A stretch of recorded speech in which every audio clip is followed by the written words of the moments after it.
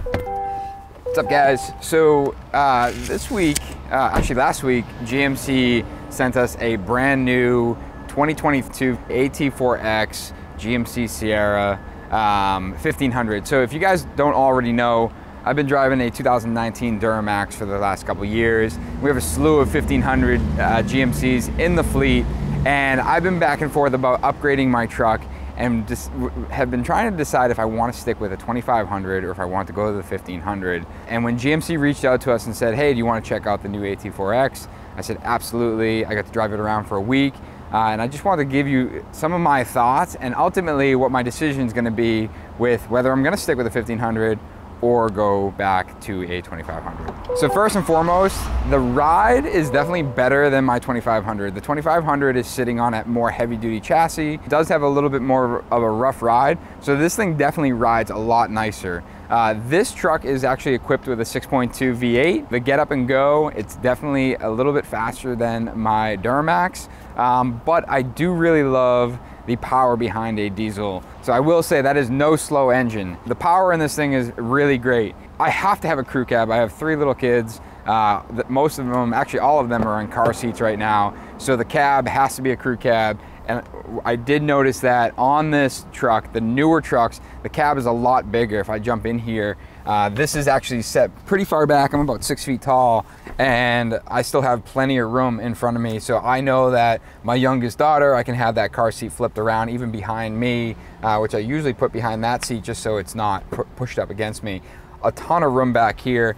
Huge benefit. The interior is also really nice. The stitching between the red and the white stitching is awesome. I really love that. I usually always go with the black leather interior, so this would absolutely be my choice. Red wouldn't be my choice on the outside, though I do actually really like the color. On the front, or in the front of the truck, what I really actually love, there's actually a few features I want to talk about. Number one, the big screen up here. So if I turn it on, you get a big screen right to the right of the steering wheel here. One thing that they upgraded that I noticed from my other truck is that Apple Play. So I have an iPhone, and when I'm cruising down the road, in order for me to connect to Apple Play, I have to be tethered to it, meaning I need a cable tied into my aux port inside my console, and that allows me to run GPS. This truck doesn't. Everything is done right over Bluetooth, which is actually super nice. And in my 2019, my phone would actually typically sit up here, and this is a charging pad. They changed it this year. I'm not entirely sure why. Again, this is all my opinion on these things. But number one, I think a lot of people probably drop keys up here, and then it defeats the purpose of having the charging pad. So they actually tucked the charging pad here. So if I grab my phone, mind you, it's cracked. I slide my phone in there. Now it's gonna charge when I'm driving. Again, it's connected to Apple Play without me tethering it. And I think that one of the nice things about tucking the phone in down here is also that I'm not prone to looking at it. So if I'm getting notifications, I'm not playing with it. It's kind of tucked in, out of sight, out of mind, but it's charging and still allows me to drop miscellaneous things here up on top of the console. They also switched to a console shifter. I'm not entirely sold on it. It's getting a little bit, I have to get used to it, probably because I'm so used to up on the column. But it is nice. It's pretty luxurious feeling to be honest. I love the black headliner. Mine has a lighter color headliner. It does feel more sporty with the black. And of course, every truck I have has to have a sunroof. There's actually a funny story about that. I ordered a truck at one point and it didn't have one, and then they told me that they were going to put a factory one in, and they cut in an aftermarket one, and it was a whole debacle. That triple beep let me know that I left the keys in the inside. Since you don't have the keys inside the column, it's just a push button start. That's a nice feature to let you know, hey, you left your keys in the truck. Oftentimes they're just in my work bag, so now I know if I'm going to leave them in the truck and they're not coming with me. Looping around, obviously get the more off-road tires and the black wheels. They have the double tailgate on this new truck, so this upper button here is going to unlock the mini tailgate. That's what I'm gonna call it, the mini upper tailgate. So if you have stuff in the truck, say a long ladder or maybe a stack of 2x4s, you don't have to put the whole tailgate down, nor do you have to rest it up on top. But it's also a good platform. We've used it in the past where we set up the computer and I can be on the job site checking over documents on the computer, and maybe we're having a site meeting. You close that and you press the other button, and then the big one. It's also nice that it's a soft close or soft open, doesn't slam down, which is a nice feature. I will say that I accidentally left it unlocked earlier, and the thing actually fell on me when I was driving, and I didn't hear it. So I only noticed it until when I got out to get fuel that this had dropped down. Bed liner, of course. Doug just corrected me. This folds down as a step all the way. I did not know that. And I also didn't know that it has kicker audio back here with a USB and an aux input. So if you're tailgating and want some music back here, everything is located back here. Pretty badass, but it also works as a nice step to get up into the truck. Thankfully, I think I can hop up to a regular tailgate, but maybe as I get older, it's going to be nicer to have those steps going into the truck.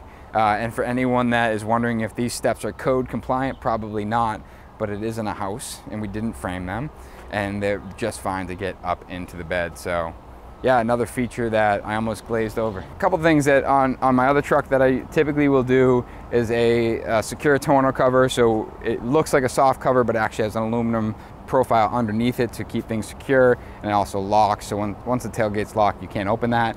And I've been putting the Magnum racks on the back of our truck. Just, it's nice to have, but it's also every once in a while I have to grab a ladder and toss it on top of the truck. So it would make sense for me to do something similar. All in all, I really do like this truck, and I actually told my wife yesterday that I'm considering stepping down to a 1500 because I like it so much. The upgraded front end is really nice too. It's big, it's in your face. There's cameras everywhere. You got a camera here. You actually have a camera here on the mirror. You have two up on the brake light up here, and then two on the tailgate, I believe.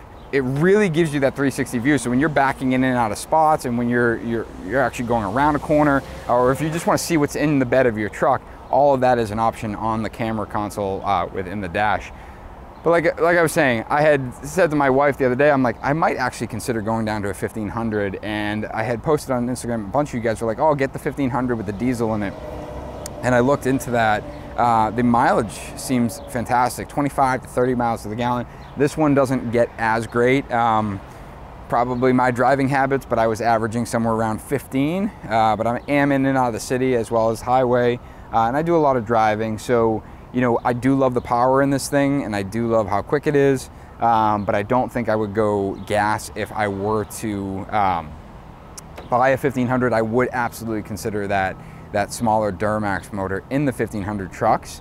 But ultimately my decision, I've decided to go with a 2500 Duramax, mainly because I don't tow a lot, but when I do tow, it's typically a really heavy load. For instance, just a couple weeks ago, I had a 10,000 pound trailer on, I'm sorry, 12,000 pound trailer, and I had towed it with the 2019, and it did great. And if I was stepping down to a 1500, even with the smaller Duramax, I just don't feel as though I would feel as confident going down the road without that big heavy duty truck. So while I don't use the towing capacity or the heavy duty chassis as much, I do think that is the best decision for me. And frankly, at the end of the day, both would be a great option. It's just really personal preference.